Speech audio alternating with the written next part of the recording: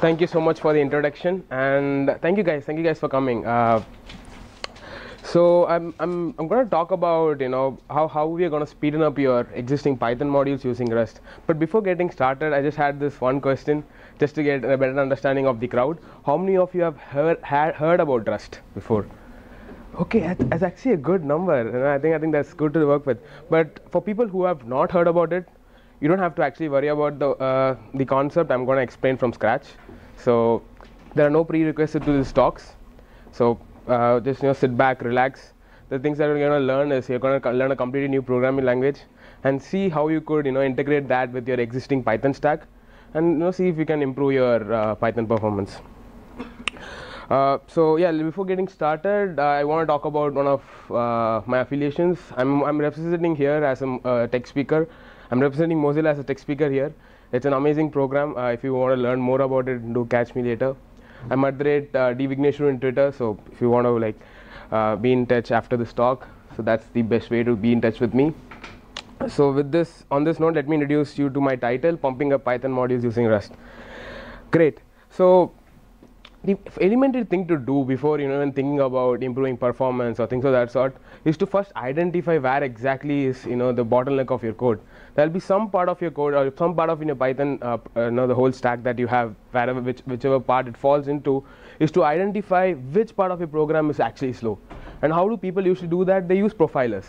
Once they start using profilers, they kind of figure out where exactly is the Python code really slow, and then after which they analyze the problem. The problem is to know how to solve that problem of that being slow, or is there any what's causing that bottleneck. So we use some strategies over there, think about using some other packages or tools and stuff. But at some point of time, you really need to get down to the machine. You need to actually have kernel level access and things of that sort to actually solve these problems. So that's where knowing a system programming language really comes handy. So why do we need a native extension? So for solving these kind of problems, we do write native extensions, which is nothing but you build an object and compile programming languages and try to integrate that with your Python stack. That's what a native extension means. You could use C++ or Rust and any other sort of languages to do that. I'll talk a lot more about that in the later sections.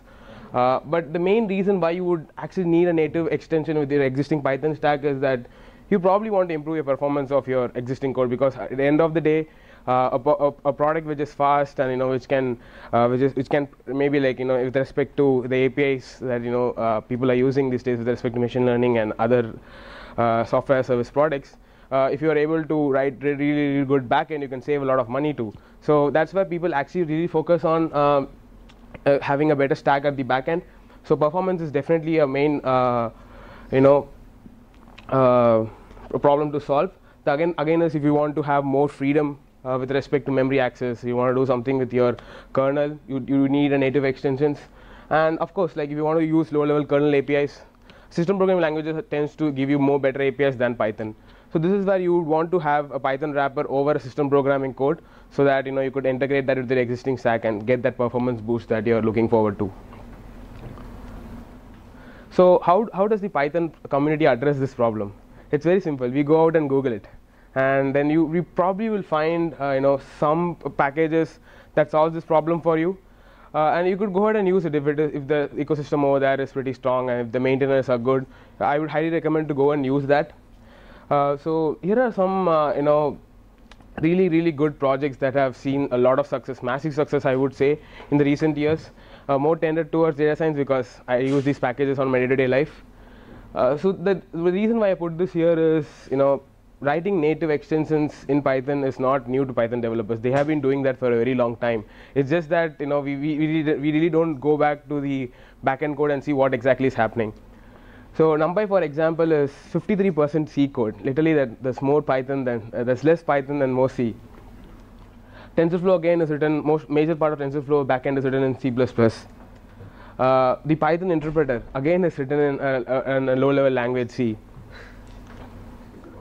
Pillow is again an very interesting project which is used for a lot of imaging libraries in Python use it, which again has a lot of C code in it.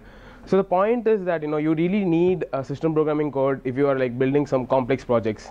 It ends up over there. It's not necessary, but at end of the day it tends to go to that particular part of the stack. So the reality is that Python developers are not like really comfortable C++. I have taken like a small survey to see how many Python developers actually know C++. You might have done C++ in college or university, but for work, and especially if you're working for a small company where you want to bring out the product really fast, that's where I see like a lot of Python being used. They don't have time for C++. So one of the major reasons that I like to use Python is that it's very easy to debug and get your idea it's easy to prototype and get your idea out fast. So once your product is out and you see this bottleneck in your code, and that's where you start to think, okay, I have to now learn C++ to solve that problem. Okay, that might be a bit difficult. Again with C++, let's say you learn C++ and you wrote your backend with C++, but there are a lot of things that C++ developers face problem with. C++ developers are like Superman. I tell this everywhere. Like there are very less Supermans in the world, right? And with when you're being a Superman, you have problems with kryptonite, and there'll be always these hackers like Lex Luthor who would come back with these kryptonite and try to inject some kind of problems in your code. So things like managing your memory manually, segmentation fault, data resist, these are things that if you don't explicitly take care, you will probably end up in these kind of problems.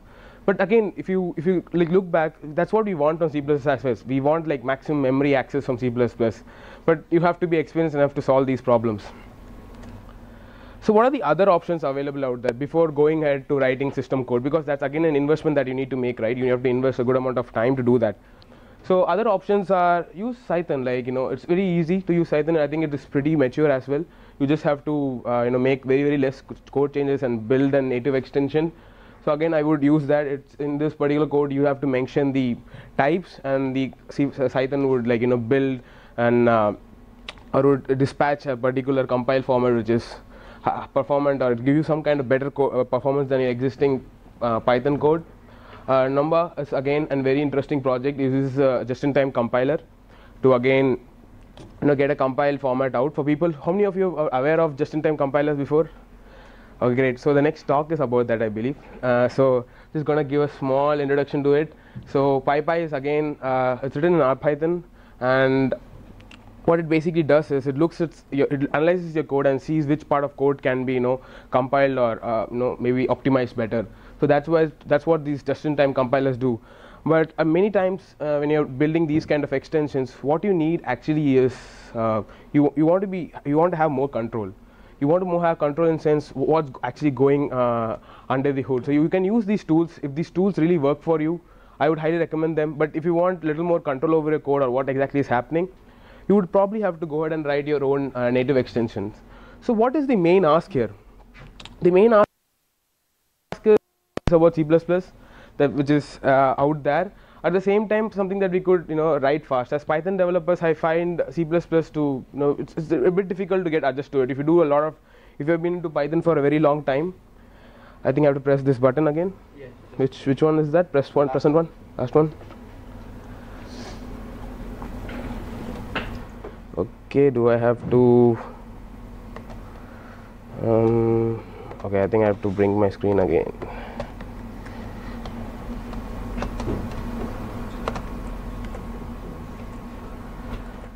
Yeah, so coming back to the point is that like when you're doing C++ code, it's kind of difficult. There's a good amount of learning curve, and you need to get really experienced with it before you can write like production level code.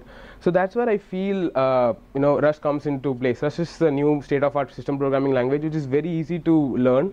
It's very similar to C++ with respect to syntaxes. It has all these high-level iterators that we really love about Python. It has those, and it is super safe. It solves both problems, like having more control and being super safe. That's something I really like about Rust.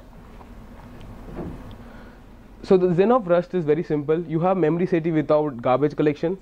This is achieved through a concept called ownership and borrowing, where you restrict objects deterministically. I'll talk a lot more about that later when I come to ownership and borrowing. It has a rich type system. You need to it's very it's an expression-based language. It has all these high-level iterators. Again, I'll give you a brief introduction to that. It gives you freedom from data races. That's achieved through again ownership and borrowing. and a welcoming community, just like the Python community is. This is something that I really love about Python and Rust community. They are very welcoming. If you have any kind of doubts, people would be very happy to answer it. And the ecosystem is building. A lot of new packages are coming out. That's a really interesting thing that's happening out there. So let's look into facts and figures, how people have actually used it. So Wire is basically a messaging app, and it does a good job in encryption. So what they basically did was they moved their encryption algorithms to Rust, and saw like a great performance boost, and this basically helped them in their standalone web app that gave them like really good performance boost. So they were pretty happy with it, and I think that work is worth giving a call out. And again, that was with respect to JavaScript, and with respect to Python, this organization called Senatry. So what they basically did was they wrote their source map parsers in Rust, and they got a real good performance boost in that. The person behind this project was also the person who wrote the Flask web framework, Armin, I believe his name is, and yeah, this is a great blog. I would highly recommend you guys to go check it out. So in the field of embedded systems and AI, again, this is a very interesting company that I am following. I believe their product is really good. So they have an embedded voice assistant which is not connected to the cloud, and Rust under the hood uses LLVM, and LLVM is a proved and a very good compiler toolchain, and most of the languages use that. And using LLVM, the biggest advantage is you can ship to a lot of these embedded devices. So they feel that using Rust, they could ship it to like a lot more devices. Their code could be shipped to a lot more devices. So that really worked out for them. So again, I would like to talk about the mini HTTP library. Again, it uses a crate or a library called Tokyo, which is a way to do non-blocking I/O operations, and that you could see the boost in the number of APIs that you could process. It's just very high compared to the other languages out there. It's again it's in the research. It's at the research stage, and the active work is going on these aspects as well. So these are not the only use cases. There are so many other use cases where Rust have been used. It has been integrated to their stack in a very a nice way, and there are these own applications and benefits of using Rust in your existing stack. So this is again a very cool thing that people are really proud about. Rust was voted one of the most loved programming language third time in a row. This is really cool for a language whose stable version got released in 2015.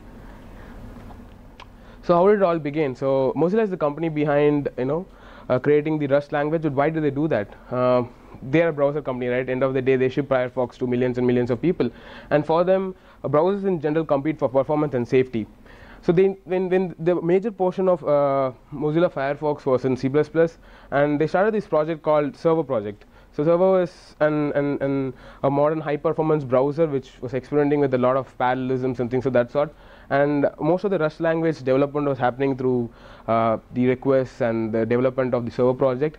And they used finally they got Rust into Firefox. They wrote the first version of Rust got shipped in Firefox with the version 48, where they wrote their URL parser in Rust.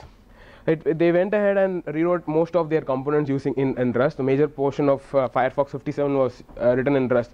If you had used Firefox 57, you could visually feel that performance boost. So how did they do that? They did that using the project Quantum.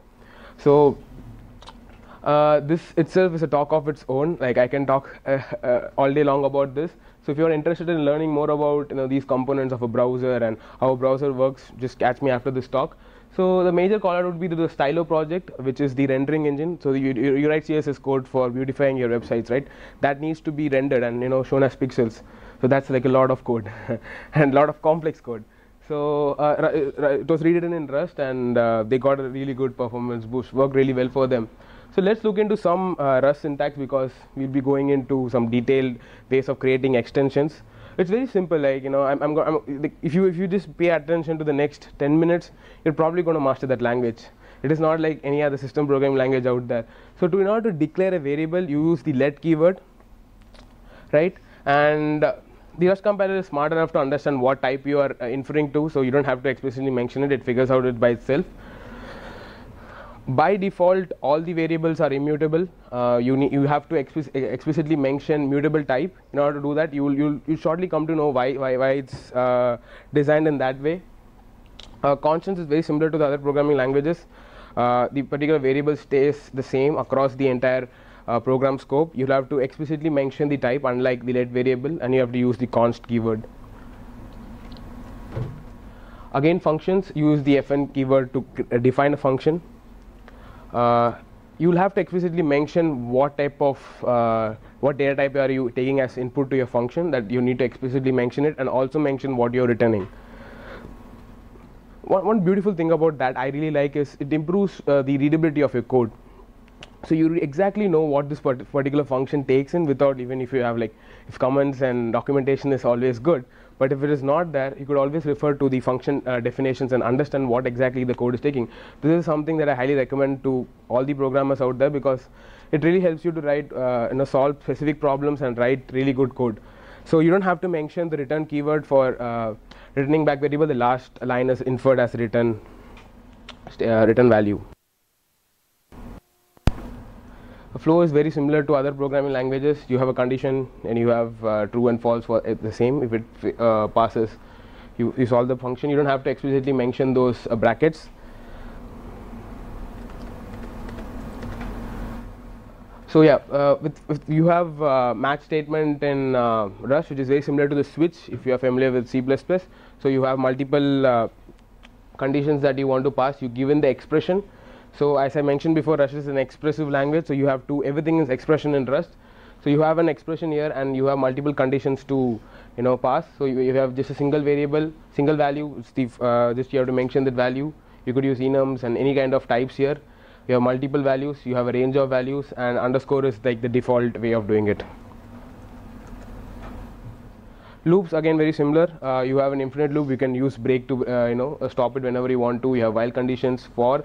One thing to call out is that everything in Rust, if you want to do iterative operations, the type should be iterative in nature. So if you can use an expression here, but it should be able to support an iterative type. So that's a call out that you need to understand. Rust provides all these typical types that you have in other statically typed languages, and other things like array, slice, vector, tuples, and structs. So array, if you're not familiar with this, array is a fixed size of memory. A slice is a portion of it. Vector is dynamic. You could pop and push values. Tuples are collections of data types. Structs are user-defined data types. I'll talk a little more about structs in my later slides. So one beautiful thing I really like about Rust is the cargo package manager. Cargo is very similar to pip, but does more than pip. Like I've used pip extensively and cargo extensively. I fell in love with cargo. But yeah, I think a lot of Python tooling exists around this this side of the spectrum as well. So you have pip environment, which I think we had a workshop on that the other day. That you have like a package manager, like a configuration management and the log files for it. Cargo works in the similar way, and you could do testing, benchmarking. You could ship your projects. You could put it down to your CI/CD pipelines using Cargo. So now coming to the main concept of how Rust exactly works, how memory safety is given without a garbage collector in Rust, is the concept of ownership and borrowing. So let's look at this simple Python code. You have a class called circle, which basically takes in the radius and calculates the area. So here I have a function which creates three circle objects, and each and every time when I create a circle object, it goes to the heap memory. And once this function is executed, what basically happens is you have a garbage collector software in Python which sees this part of the memory is unused, so I'm going to clean it. But the problem with the garbage collector is that it runs behind your code, and it is in software which takes in a good amount of your hardware processing power. So you have a garbage collector which is continuously running. So how do we solve this problem? And again, with respect to referencing, this is very similar to this is very common to us for Python developers. Like you could pass variables and you don't have to worry about it. Everything would be taken care by the Python interpreter. But let's do that same thing in let's try to do the same thing in Rust. So I create a variable, it has some type associated with it, and then I'm passing it on two new functions. What exactly happens is when you're trying to send it for the second time, you would get a compiler. You'll get an error at compile time. It would just say that you can't pass this resource. Like when I saw this error for the first time, I was like, how do you exactly code if you can't do this? Like what's wrong? and then if you can see the error, it says that you can't use this value. This value doesn't exist anymore. That's the concept of ownership. Everything is Rust. Everything is in Rust is based on scopes. So a particular memory is associated with a particular scope. So it literally means that that function is the owner of that particular memory space. And if you want to pass ownership, you'll have to explicitly mention it. So in Rust, everything is passing ownership between different threads or different processes or different functions. So once a particular variable or memory space goes out of scope, like when the particular function finishes its processing, it is deterministically destructed. It basically means there is no ownership for it and no one is going to use it anymore, so I'm going to just remove it from my memory. So that's what happened to the repair service. So once you moved it to that function, it got executed over there, and since we didn't explicitly return it back, the scope it went out of scope and it was cleared. So Rust catches these kind of errors at runtime, at compile time. So how do you actually pass variables? Now you're saying that everything is with respect to ownership. How do I pass? Actually, how can I code like this? Like I need to pass things between different functions and different threads. How do I do that? That's where borrowing comes into picture. So you can explicitly lend things by using ampersand symbol. You are basically creating a reference. So there are some conditions to this. You can do it in different ways. You can do it in an immutable and a mutable way. An immutable way basically means that I'm passing the ownership to another thread or another function, but it cannot make any kind of modification to my data set. That's the immutable case, and you could pass that kind of types to any number of threads or any number of processes. But if you are giving a mutable type, there can be only one mutable reference at a time, because it again comes down to ownership and borrowing or data race. If you have multiple threads accessing the same memory location and trying to make some modification, you'd never know what that memory location would have at some point in time. That's the basic idea of data race. And having a mutable reference, you are making sure that only one thread or one particular function have access to that particular memory location. Good. So with this, we are basically avoiding the garbage collector. Thanks to ownership and borrowing, we don't need to have an explicit garbage collector software that runs behind your code to manage memory for you. So how do you write custom data types in Rust? You use structs for that. Structs are very similar to classes. You can define your own types. They have fields. They can be instantiated, and so you cannot partially fill in your struct. You have to explicitly mention all the values in it. But you could use something which is very popular while you're doing error handling in Rust, where you explicitly mention these are the types, but it's optional in nature. That's what by the name it says that. So the structs can have methods. You use the implement keyword to write methods for your structs. So here, a dog can greet, and this would become an implicit function of the struct type. So you have traits. How do you extend functionalities for different types? You could write different functions for different kind of types and implement the same trait. So trait is something like an interface for different types, and what it basically does is when you at compile time, it looks okay for what kind of type and how should I dispatch it. So that is the concept of dynamic dispatch. You have a V table where it looks up to, for this particular type, this function is called, I'm going to use it this way. But this is like a lot of work, right? You have to explicitly mention all these functions for different kind of types. How do I write it in a generic way? So that's where generics comes into place. You could write generic functions for different kind of types and call them by very simple changes. Generics is very common to system programmers, but by doing this you could reduce your code. So there's this concept of do not repeat yourself in programming, where these things come into place. So when you write generics, it is about static dispatching. This is also known as the zero cost abstraction, which the community Rust is evangelized for. So high level iterators in Rust. Let me give you a quick example of how it looks like. So I'm trying to this is very similar to Python. If you just take a quick look at it, it's very similar to Python. You have a line, you're splitting it, and you're searching for a word, and then you have an accumulator where you're increasing the total count value. So if you write the same thing in Rust, it would okay, you get around 250 milliseconds. These numbers are just for illustrative purposes, might change with respect to the hardware that you're using. But how do I write it using high level iterators in Rust? So you have to convert that particular type into an iterative type. So use the into iter for that. Then you use the map function. All of these are given by standard libraries, very similar to Python. Like you have functions that you can use from the standard library of Python. Rust library has also similar functions. So you use the map, and I call this WC line. I pass in the inside the closure is the input type, and then it goes to the WC line. I split it again. I use the filter function. I catch the word, and fold is basically an accumulator, which returns back the final value, and I sum it up. So I want to parallelize this. So there is this cool crate, a cool library in Rust which will help you to do that. This is called Rayon, which is a very easy way to. Oh, I didn't do this. Sorry. Yeah. So you could use the package called Rayon, which is a data parallelism library in Rust, which converts your sequential operations into parallel one. So this is, I think packages like these will be really useful for Python developers like us. So all that you had to change from the previous slide to this one was change from into iter to into par iter. That's the only function change that you need to do. The underlying algorithm behind the Rayon crate makes sure that you are free from data races. It guarantees that you will be free from data races, and also converts your sequential operation into a parallel one. It's a pretty useful thing, when you are trying to gain some performance boost. So how do you actually develop and ship Rust extensions in Python modules? So this works through a programming concept called foreign function interfaces. The way to do is using CABI. CABI stands for C application binary interfaces. So this is how languages communicate between each other. So when you're building a huge product and you need you want to use the beauty of different languages, this comes handy.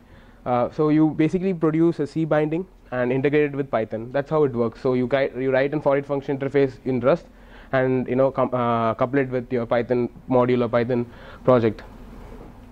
So I like to visualize this as Tony Stark and the Iron Man example. So as a Python developer, you are basically Tony Stark. You are intelligent and you have all the good things that are available with you. But in order to become a superhero and join the Avengers, you need Iron Man. So I like to see Rust that way. And I personally have been doing this a lot, and I have, as a programmer, I have enjoyed this. Like, you get to learn the both end of the stacks, like high level programming and system programming have a lot to offer, and combining these both skills will be really useful while you're developing your applications. This is again one of the main motive why I'm giving this talk today, so to talk about these capabilities. So in order to build the Rust FFI module, first what you have to do is create a package, because you're going to create a library project in Rust and integrate that with your existing Python stack. So this is the cargo toml file where you mention what package you are building with the version numbers, and you explicitly mention this is a dynamic library. You're going to ship this project as an .so file in Linux systems, or an dynamic library in OS X, or .dll in Windows. So this is what Rust compiler basically looks at this and so he says, hey, you know what, this project is going to be a library project, so I need to compile it in this particular format for this kind of machines. So that's how you do it. So again, you could do this in many ways. So right now I'm going to talk about the standard APIs that are available out there in the standard library of Rust. So standard FFI modules give you C strings. In the C strings you could have types like CUnit, CChar. Here we basically have two functions. The nomangle is basically an attribute which says that when you are creating these APIs for Python, just make sure that you're not changing the names. And here they've written it's a public API. It is unsafe because you don't know what's going inside it. Rust does not give guarantees for these because it's an external programming language, but you have other ways to solve that. I'm going to quickly talk about it. So what we basically have here is it takes in two integers from Python and converts it into it finds the sum and converts into a uint type, and similarly for taking in values from Python interface and converting into C string. So the fum pointer basically does the conversion. So from C strings, because everything happens at the C level, so from C strings you have to convert it to Rust strings. So C strings takes care of those things. It's pretty cool to go out and check what's under the hood, at least for learning purposes. Amazing work out there. I highly recommend to go and check out this documentation. It's pretty huge, but worth your time. Now, how do you ship it with your existing Python modules? You have to use the CFFI module, which is available in PyPy. Install it, pip install it, and then you'll have to first define your C extensions. That's where the cdef function comes into place. And let me see if cdef function comes. You will first create object, then call the cdef function, mention what you are using. It basically goes down over there, parses, understands how to use these APIs, and then yes, you could start using those functions in your Python interface. So there are a lot of tools to do that. I would highly recommend you guys to go check out these. But yeah, coming back to developing these extensions Rust, there are a lot of amazing libraries out there which you could use, because you have complex types. I just mentioned some integers and strings, but there are like a lot more things that you want to do. You want to access threads, you want to pass in vectors, you want to pass in your own custom data types. So that requires little more work to be done. So that's where Rust Python and PyO3 projects come into place. I have actually played with Rust Python, that's why I have this course snippet over there, but the PyO3 community is very active as well. So let's look at this Python example. I've imported my Rust library, and I'm having 3 functions here. One, I'm just trying to count doubles in a particular string. The first implementation, I'm using a zip, and then I'm using some for loops and if statements to find the total. I'm using a regex expression to do that. The last part is I'm calling my Rust function, and so I use the PyTest framework to benchmark, to get some numbers out, right, to basically understand how this works. So for people who have not used PyTest before, you just have to use this benchmark over there, and it give you the analysis post running this. So how do you write this the function Rust? First of all, you have to start by importing the library, and Rust CPython is the crate. It's very similar to the import statement that you see in Rust. Here you have to mention extern crate, so which in Rust, that's the syntax. Macro use attribute basically says that I can use the macro which are available with the package. I'm calling in some types, Python and PyResults. Python basically holds the Python interpreter, gets that memory safety for you, and PyResults is the way to pass in different kind of string types between the Python interface to from Rust to Python interface. So I have implemented the same countable function using for loops and zip and if else in Rust. I've not done anything fancy here. And then I add it as an interface. You use the Py module initializer macros to do that, add it to those APIs. What I basically saw was, I got like 10 times the performance without doing anything much. The language was very similar. If you look at this particular count doubles function and this particular count doubles function, there is no much difference. The syntax are very similar, and but this is statically typed. The beauty about this is, being a Python developer, I can now write static code which is very similar to Python. So again, for doing a lot more complex operations, this is my talk by my good friend Nikita on how the different offerings that Rust gives you with respect to foreign function interfaces. I highly recommend to go check this out. So with respect to the tooling, you have a couple of good tools here. So RustUp is the Rust tool, the main installer for Rust. It allows you to go between different versions of Rust. You have the Rust FMT for formatting. RustScript is a code linter. Cargo, again a beautiful tool, the best part of Rust, which is a package manager. And then you have a lot of unofficial tooling out there. Again, with the community, everything in Rust works with an RFC process. You want to bring in some change into Rust, you write a proposal, the community reviews it, and that's how it progresses. The crates.io is the website where you can go and check out all the different kind of crates that are available out there from the Rust community. So very similar to PyPy. To summarize, what we can do is, with currently, like what I try to do is, if there are some algorithmic part of your code, or if there's some kind of heavy lifting that you want to do, you could probably consider Rust, try it out, benchmark it and see how it works. Again, like you could implement concurrency paradigms using Rust, which will again give you a lot of performance boost. For accessing hardware, I've seen this use case to be very popular. But just make sure that this is done in a very smart manner. These calls between different programming languages are not are non-trivial. Like these cost you some time. So make sure that your application fits in. It's just not about passing all your API requests to Rust, because in that case you're not going to get any performance boost, because maybe you can accumulate 1,000 API calls and you can asynchronously process them in Rust. So that would probably give you a performance boost. Or if you're doing AI or machine learning, you want to take your algorithm part, write it in Rust, get performance boost over there. Or if you're doing some kind of pre-processing, I think Rust would be very useful over there as well.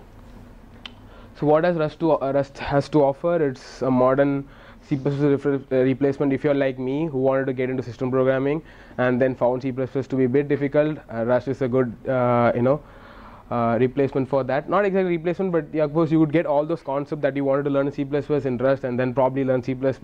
Learning more languages is always good. I don't get into this language wars because I feel that every language has something to offer. Again, as I mentioned before, ownership and borrowing, make sure that you don't need a garbage collector to have memory safety. You don't have no runtime in Rust. You have Rust type systems and a very strong functional programming interface. So yeah, feel really awesome. Be a Python developer, have the Iron Man suit, and go out there. I put in some good talks and links in this particular URL, so I highly recommend you guys to go check it out. Yeah, feel free to ping me. I would be happy to take some questions now. Thank you so much.